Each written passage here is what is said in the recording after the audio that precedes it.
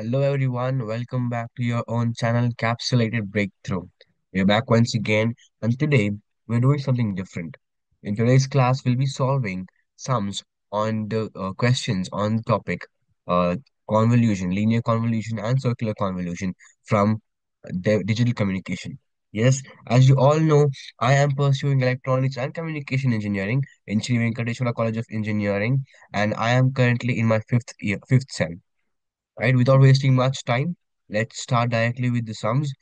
This is a template page of my college.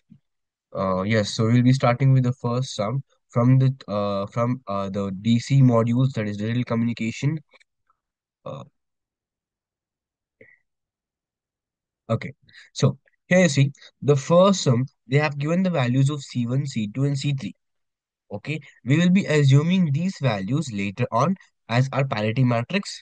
Okay, so and also they have given 6 comma 3, where to find linear convolution you will have to have the values of n and k.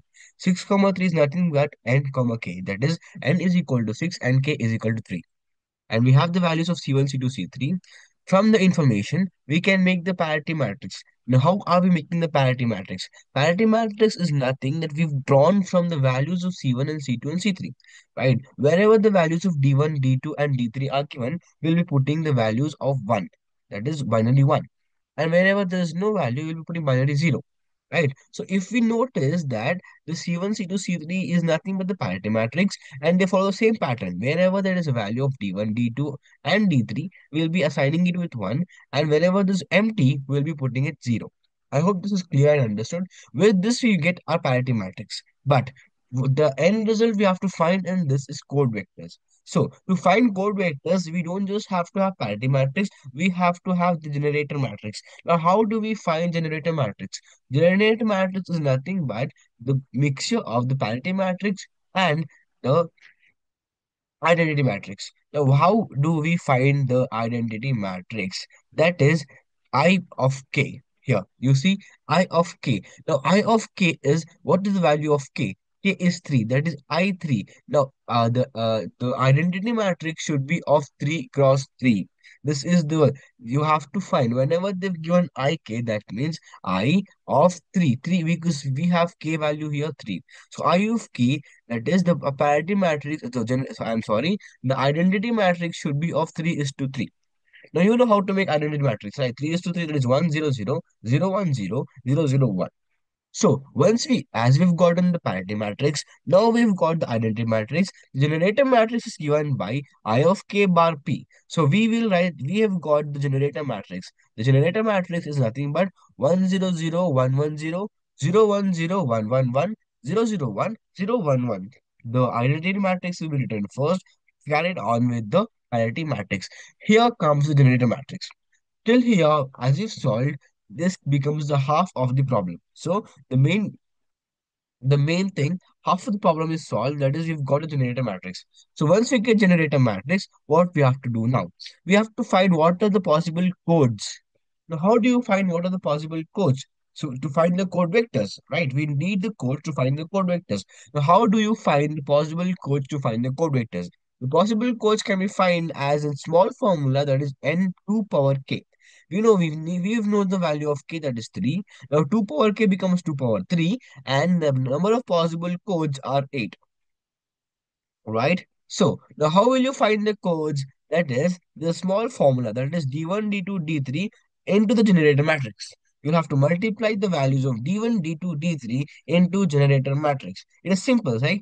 D1 into 1, 1 this row with this column, this row with this column, this row with, I hope you all know how the matrix multiplication works. It's very simple. This row with this column, this with this column, this with this column, it keeps on going, right? So let's start. That is D1. D1 with this column becomes D1, nothing else. D2 with this column becomes D2. D3 with this column becomes D3, right? Now here, we have D1 and D2. We don't have value of D3. That is D1 plus here, it is XOR gate, not plus. You remember there's no addition happening here.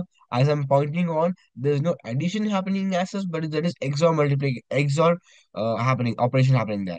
So here we have 1 and 1 in this column, that is D1 plus D2. Here we have all three ones, that becomes D1 plus D2 plus D3. Here we have 0 and 1 1, that becomes D2 plus D3. I hope this is very clear. Let me tell you again. You'll be multiplying D1, D2, D3, not the values, but rather D1, D2, D3 with the generator matrix you've got. It is simple. This with this with this with this happens. And again, you go back because 1, 1, wherever ones are there, there you put the values of D1, D2, or D3. Right. So once you've got this, it is we are up to the final step of this problem. That is to draw or to construct the vector table. See, construction of the vector table carries lot of marks. The highest rate of marks is the construction of vector table. If you do the problem till here, and if you are missing out by drawing the construction table, the vector table, that means your problem is incomplete, and some teachers might not give you marks also, right? The marks depends upon how well you've done your table, right? So here's the vector table.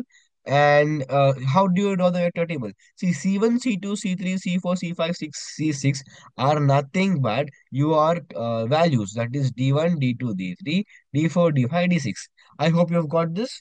Right. D1, D2, D3 are your initial values. These are D1, D2, D3, D1, D2, D3. So what you have to do in D1, D2, D3 is nothing but write the binary codes, that is 000 001 010 1011 100 101 110 111. These are the initial binary codes for three numbers. Now C1, C2, C3. How do you find this? Okay, for all zeros, this is all zero, right? Nothing changes. Now for 001, that is D3 is 1. How do you write? You have to simply copy the whole thing, 001 here. Now C4, that is D1 plus D2. D1 plus D2 becomes 0 plus, there is no plus happening here. Remember, there's no addition happening here, there's XOR happening here. 0 plus 0 becomes 0, 0 plus 1 becomes 1. So we become it, C5 becomes 1 here. C6 is what? D1 plus D2 plus D3. That is 0 plus 0 becomes 0, 0 plus 1 becomes 1, right? I think you've got this. Yeah, great. So after this,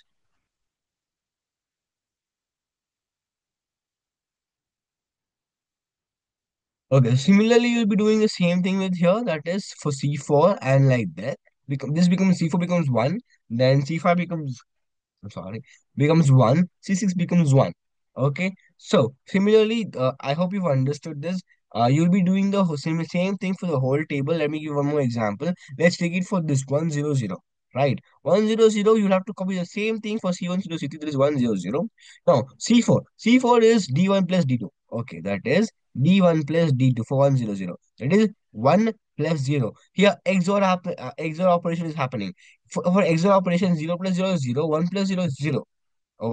Sorry, I'm sorry. For XOR operation, 0 plus 0 becomes 0, 1 plus 1 becomes 0. But 0 plus 1 or 1 plus 0 becomes 1. So 1 plus 0 is always 1. This is how XOR operation of binary values work. I hope you understood this. I'm repeating it again. Note this down somewhere if you have any notebook, or this is very important. This is not addition. This is XOR operation, right? So I think you've understood this properly. Okay, we were here. This is done. Now, D1, D2, D3. D1, D2, D3. 1 plus 0 becomes 1. 1 plus 0 becomes 1. So your value for C6, C5 will be 1. Now, D3 plus D2. D3 plus D2 becomes 0 plus 0 becomes 0 in exam operation.